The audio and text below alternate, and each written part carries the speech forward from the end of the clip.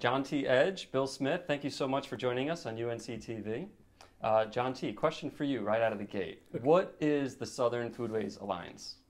It is an institute of the Center for the Study of Southern Culture at the University of Mississippi. I direct it, Bill serves on the board, and we do three things. We document and study and celebrate the diverse food cultures of the American South. Simple, straightforward. We pay homage to working class cooks and tell their stories. And Bill, as a chef and native North Carolinian, what is the food culture of the South? What makes Southern food Southern? Well, there's no one Southern food culture. There are many, many, many. I always think of it as grandmama's food when I think of my Southern cuisine. And I'm from Eastern North Carolina, and that's sort of my framework personally. But there's every part of the South has a different food culture. They have things that are the same too, but really, I mean, Louisiana and North Carolina are real different, you know. But it's also, I mean, people try to encompass Southern food and say, what is Southern food? I mean, the South is comparable in size to Western Europe. And no one asks us to say, what is European food? You understand French food and Italian food, and you understand the foods of Emilia-Romagna and the foods of Provence, but we don't talk about sub-regional Southern food, and we should. You know, there are many Souths, and even within a state like North Carolina, there's a great difference between the foods on the eastern plain of the state and in the western hills and mountains of the state. I think there's a common thread, though, between all these southern states that harkens back to grandma's food or something that you said earlier, Bill. What do you mean by that? Can you elaborate a little bit? Well, to me, I guess that's the regional food of Eastern North Carolina. I grew up with in families where there was an aunt or a grandmother or something that cooked really well every day, and we went to my great-grandmother's house for lunch every single day. We would leave school, you leave work, sit down at the table, napkins, tablecloths, mind your manners, the whole thing every day, and everything was always delicious, you know. And so to me, that's what I'm talking about. But everyone else would have a different context, I guess. But that's what I draw from to start with. And what was on the table? What was served generally? Oh, well, it was never the same. I don't know if I can even begin to name things. It would be a full meal, though. It would be like meat and 3 vegetables, except on Friday because we were Catholics. It would be fish and 3 or 4 vegetables, and there was always dessert, and the adults could have a drink, and you know, and like it was like a dinner party, but it was lunch. You know? Oh, they called it dinner. They said you're coming over for dinner, and that meant lunch. Really? And then at night you had supper.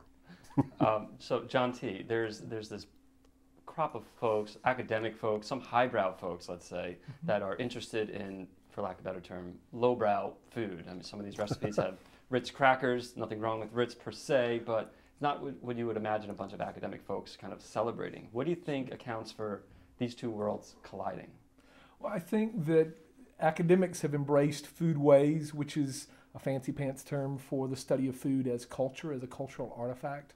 But I think academics understand that food is a totem of people and place. You know, to study food is to understand this product of people and place. It's the food we cook and serve to one another, and in that act of serving, culture and beliefs are communicated. So it offers academics a way of thinking about big subjects. You can get at those important things like race and class and gender and all that through food. But it's also a non-threatening way to get at that stuff. If you sit down and say, we're here to talk about class and race, you know, people rear back. You say, we're here to talk about food, people lean in.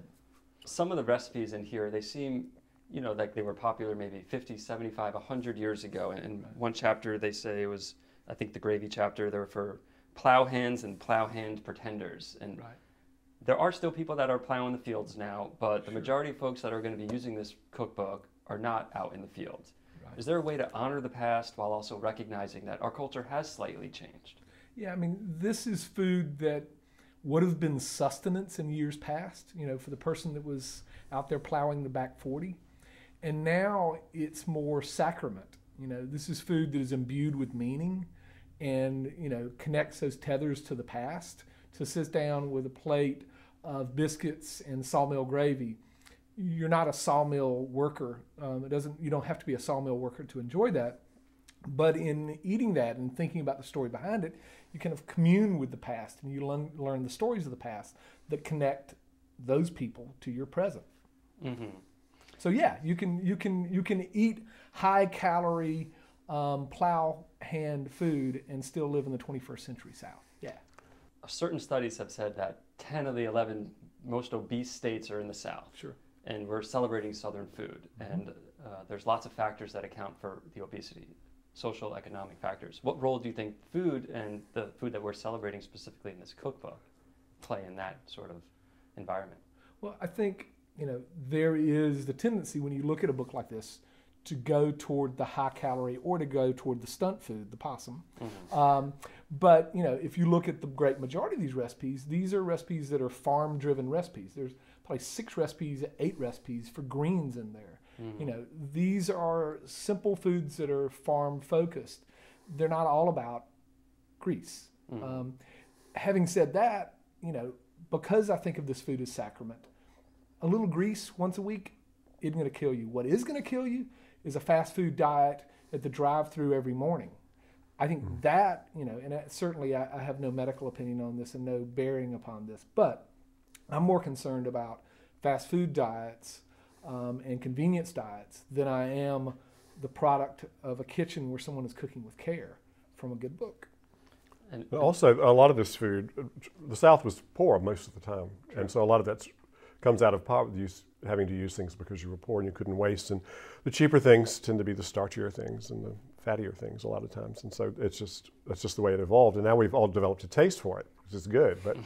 But initially, a lot of it was because they had to eat that way. Some folks that don't live in the South, even people that do live in the South, may have misconceptions about what Southern food is. What age group people are kind of behind this movement, and do you feel like the younger people really know what Southern cooking is and have an appreciation for it, and how can they get involved? Well, I think there's a misconception in the broader marketplace about Southern food.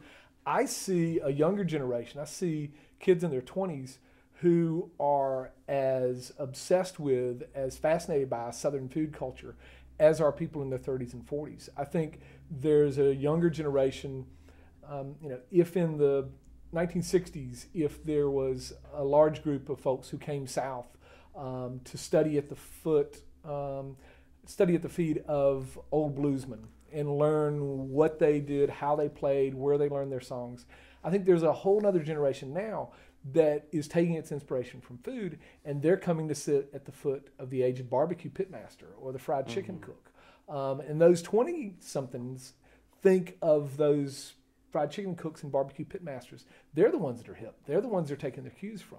So I think this younger generation appreciates Southern food culture in a way I never did when I was in my 20s. And I think that interest will continue to grow and grow stronger and stronger. It's hip. It's cool.